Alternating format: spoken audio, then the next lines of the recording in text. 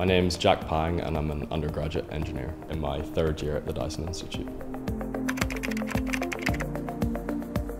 An undergraduate engineer at the Dyson Institute is someone who works 3 days a week on live projects within Dyson and then studies the other 2 for a bachelor's degree in engineering. When I was a kid, I was always taking things apart and putting them back together. At school, I studied maths, biology and physics for A-level.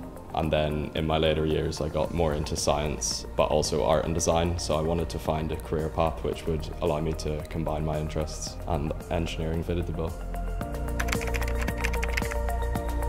So there's not really a normal day at the Dyson Institute. We work in a lot of different teams across the company. So one day we might be doing software stuff and the next working on more mechanical-based projects.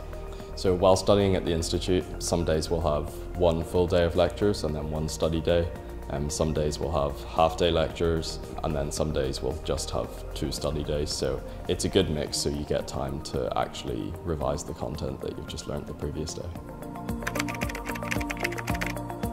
The main reason I chose the Institute over other universities was the opportunity to work on live projects within Dyson, and also the degree is fully funded and we get paid a salary for working at Dyson. As a Dyson engineer, I've worked on a lot of different projects, new bearing technologies for the Dyson digital motor, writing automated test scripts for the Dyson Link application, and most recently I'm working in upstream robotics, so a lot of the stuff for future Dyson robots. I really enjoy mechanical design, but also combining electronics and software.